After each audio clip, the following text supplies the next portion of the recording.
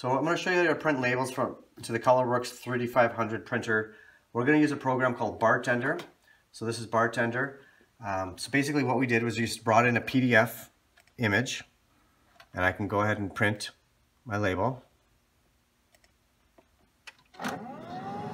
This is a gloss paper material that's meant for printing on food packages.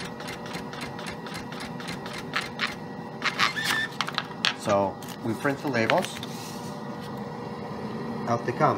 Now, what's nice about this is a continuous material. We're able to print more than one style of label. So I have another label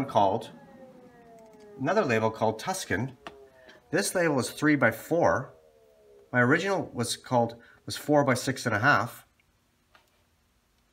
And where did it go? Zoom out there. So in this case, I can now print this one. So you can see that one came out first. Now this one's coming out. So this would be considered portrait. This would be considered landscape. And you can print more than one style of label with one continuous type of material.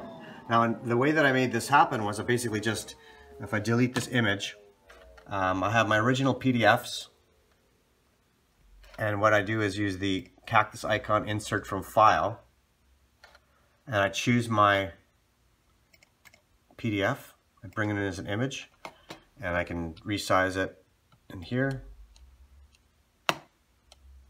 basically like that, resize it to fit, you get the idea, and you could center it this way,